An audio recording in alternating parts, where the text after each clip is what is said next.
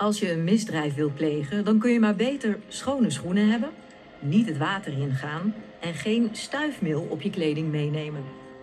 Maar dan zijn er ook nog altijd beestjes die belangrijke getuigen kunnen zijn. Zoals insecten die graag in een lijk hun eitjes leggen.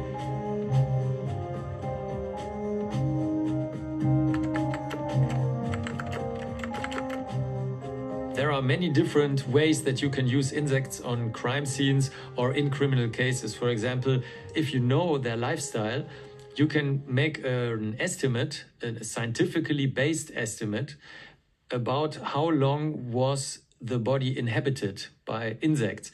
And that probably helps the police. For example, they would ask you, okay, Mark, is the body there longer than 3 months? And then I would say, no, certainly not. If they ask you, okay, how long exactly was the body there? That's a little bit more tricky. But depending on how much information you have, the growth rate, the species of the type of insect and so on, sometimes you can even determine the time when the inhabitation of the body started. And there are many other things that you can do. For example, let's say a body was killed somewhere in an apartment and then it was brought outside. 3 weeks later, it's already decomposed, but no insects on the body because it was covered in a plastic bag. And now it's brought outside, wrapped, let's say in a blanket, and then brought with a car to a sea and then thrown into the sea. And then the insects in the carpet are probably the insects from the edge of the forest. So let's say we get the carpet and the corpse, and then we see, strange, all these insects, they don't even live inside of apartment buildings, you know, they live outside at the edge of a forest. And then one of the police people would probably say, wait a second, there was a witness who was referring to a strange sighting at the edge of a forest. There was a guy with a yellow car and he could not really see what was happening there, but it was unusual. So maybe let's look at the owner of the yellow car at the edge of the forest. So there's not one way to deal with insects or corpses, but several ways. There are literally limitless possibilities to non-human biological traces on crime scenes.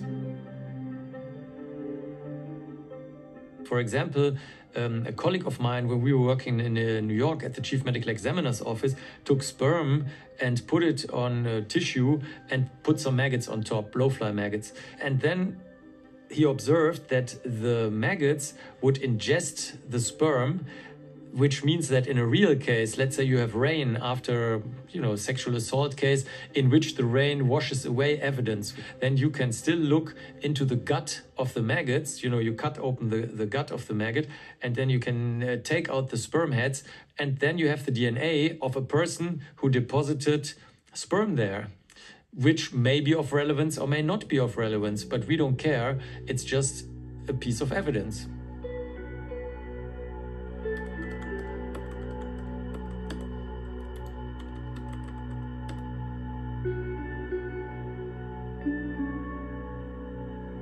Every crime scene is different.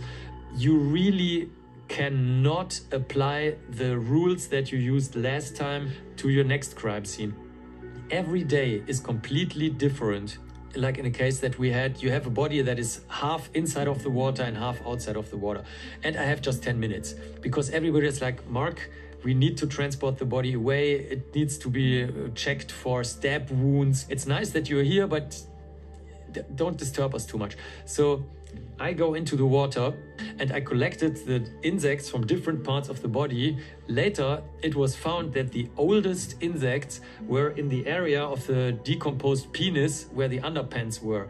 And the reason was that it was very cold and the sun was shining. And insects don't like that, maggots especially. They like it warm and humid and dark. So they would all randomly crawl around to hide. And the only area where they could hide was in the underpants. And it was nutritious there for them because there was decomposing tissue, and we collected them. And we were thinking, okay, now we could normally determine the colonization interval. How long did the insects live on this body? To determine the age of a maggot, you need to know, first of all, the temperature. The warmer it is, the faster they develop. you also need to determine the species, because every species has a different growth rate. So to determine the species, you can put the insects under the microscope. You can also use DNA. It just extract a little bit of DNA out of them. So there are different techniques to do that. But you must have the temperature and the species. That's the minimum. If you think that what you do must, give you money, fame, or anything, or social protection or anything, then you just can't do it. Because, the few cases that later are reported in the press or, somewhere, that's just 1/10,000th of what we really do. And most of it is nobody wants to hear about it. When the students come, then I say, okay, there's one thing that may sound silly to you, but don't talk about parties, about what you really do. Because people, after the training, they will ask you, how was the forensic training? Forensics is super interesting. And the moment you start to really get into the details, then everybody's going to be like, oh, it's late, I'm sorry. Because it's too boring, too disgusting, too irrelevant, too socially repulsive. If you really talk about it. So what I personally do is, when people ask me, what do you do? I'm like, I'm a biologist. And then no more questions. Nobody ever asks a question, because it's like if you're saying you're interested in chemistry or physics, biology, then everyone's like, okay, I have no questions. Let's drink a beer. Yeah, not even. Let's not drink a beer.